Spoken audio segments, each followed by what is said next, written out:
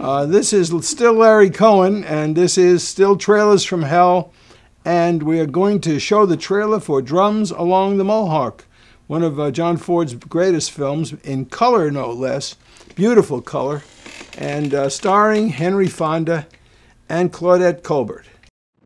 This is one of the best of the French and Indian War kind of movies. Up till the time that Michael Mann remade Last of the Mohicans, I think Drums Along the Mohawk was the best picture of its kind on this subject matter of early America and fighting the tribes like the Iroquois. Everything about it is beautiful. I mean, the period is beautifully recreated, the casting's impeccable, and the action is sensational. It's just one of the perfect movies. The trailer's in black and white, but the movie is in fabulous Technicolor. Two great stars of the period. Henry Fonda had quite a relationship with old John Ford, and later on, I guess he would star again for John in Fort Apache. Ford was a sensational director. Everybody from Orson Welles on down said the greatest movie director was, without a question, John Ford. This picture proves it. It was made, I think, for 20th Century Fox. John Ford had an interesting relationship with Darryl F. Zanuck at Fox in that he'd shoot the pictures like How Green Was My Valley and Grapes of Wrath and this picture. And when he finished shooting them, unlike the directors today, John Ford would just leave the studio and leave the film to be edited by Darryl Zanuck and his staff. He didn't cut the pictures together himself.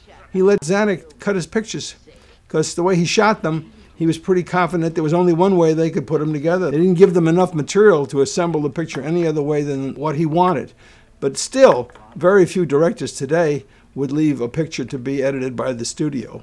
But let's face it, look who the studio executives are nowadays. At least with Zanuck, he thought he was in the hands of a consummate professional, and it was true, because the films all came out beautifully. Ford just took off and went on to the next movie, and left everything, the music, the sound effects, the mix, all the post-production in the hands of 20th Century Fox Studios, and went on and made his next film. Now, there's nobody today who would do that.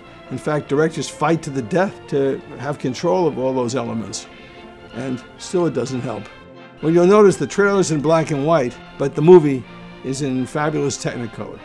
So anyway, if you haven't seen Drums Along the Mohawk, you're going to have a treat.